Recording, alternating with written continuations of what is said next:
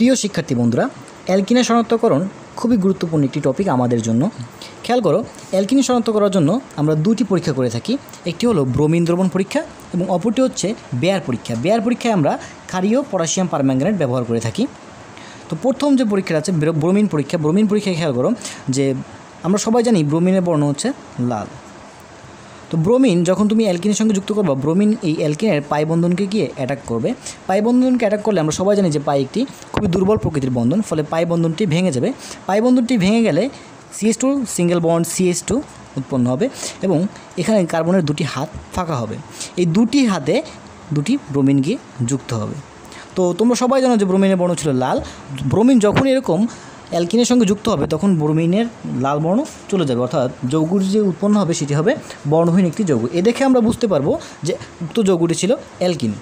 এবার খেয়াল করো, দ্বিতীয় ক্ষেত্রে আমরা ক্ষারীয় পটাশিয়াম পারম্যাঙ্গানেট দ্বারা যখন অ্যালকিনকে জারিত করব তখন উৎপন্ন হবে CH2 সিঙ্গেল বন্ড CH2, কার্বনের দুটি হাত বের হবে।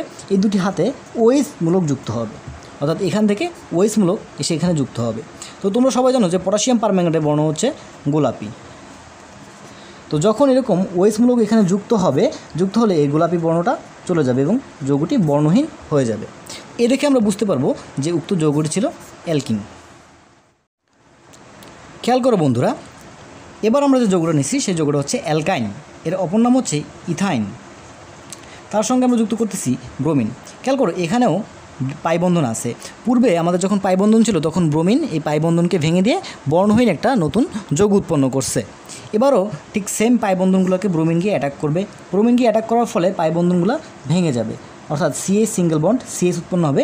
এখানে একটা পাইবন্ধন ভেঙে কার্বনের দুটো হাত তৈরি হবে। তাহলে টোটাল পাইবন্ধন আছে যেহেতু দুইটা, তাহলে কার্বনের হাত তৈরি হবে টোটাল 1 2 3 4টা হাত তৈরি হবে।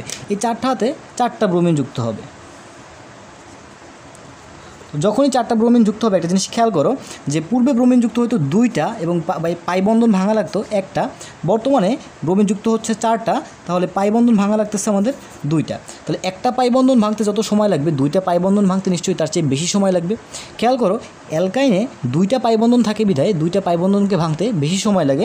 এই জন্য অ্যালকিনের শনাক্তকরণ পরীক্ষায় ব্রোমিন দ্বারা আমরা যখন বিক্রিয়াটা ঘটাবো তখন সেই বিক্রিয়াটা দ্রুত ঘটবে এবং আমরা যখন অ্যালকাইনের শনাক্তকরণ ঘটাবো ব্রোমিন দ্বারা তখন সেই বিক্রিয়াটা আমাদের ধীর গতিতে ঘটবে, কারণ এখানে আমাদের 2টা পাইবন্ধন ভাঙতে হচ্ছে।